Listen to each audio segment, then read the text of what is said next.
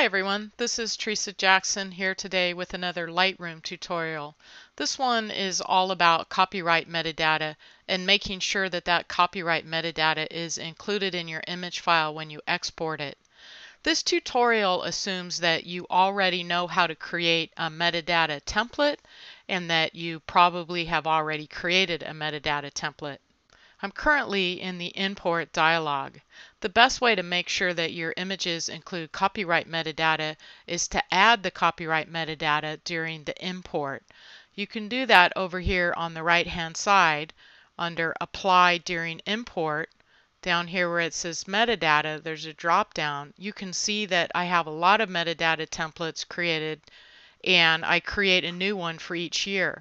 This folder of pictures from the safari park was shot recently, so I'm going to pick the copyright 2016. So now if I was to click the import button, those images would be added to my catalog and the copyright metadata would be added during the import. If your import dialog looks like this, you're just in the compact view. In the compact view, you still have the option to add a metadata preset here on the left. If I click here, I can choose 2016. If you want to see the full view, this triangle here in the lower left will take you to the full import view. Well, that's easy enough and all well and good when you remember to follow the steps you're supposed to follow. I'm going to cancel out of this and take a look at a folder where I forgot to apply the copyright metadata. It's always a good idea to double check and make sure that your image actually has the copyright metadata before you do the export. And you need to be in the library module to check the metadata. And then you come to the right hand side here and there's a panel for metadata.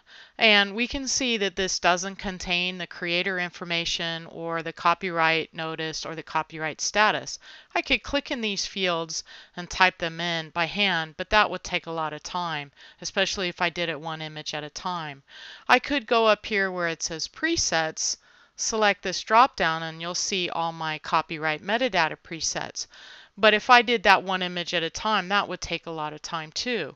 So what I want to do is a Control or a Command A to select everything in the grid, then go to Preset, pick the correct copyright preset, and then it's going to ask if I want to apply it to everything. And yes, I want to add that copyright metadata to every image in this folder. Making sure that your copyright metadata is included in your image when you export is really a two-step process. The first one we've completed, which is confirming that the image has the correct metadata in the catalog. The second happens in the export panel. Let's select one of these images and go to File, Export. The important part of this panel for this metadata tutorial is this section here that says metadata.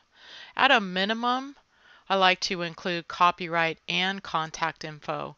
If it's copyright only, it's going to strip my website and my email address and my creator name. So copyright and contact info will add that. And if you pick all metadata, that will include all the metadata for that image.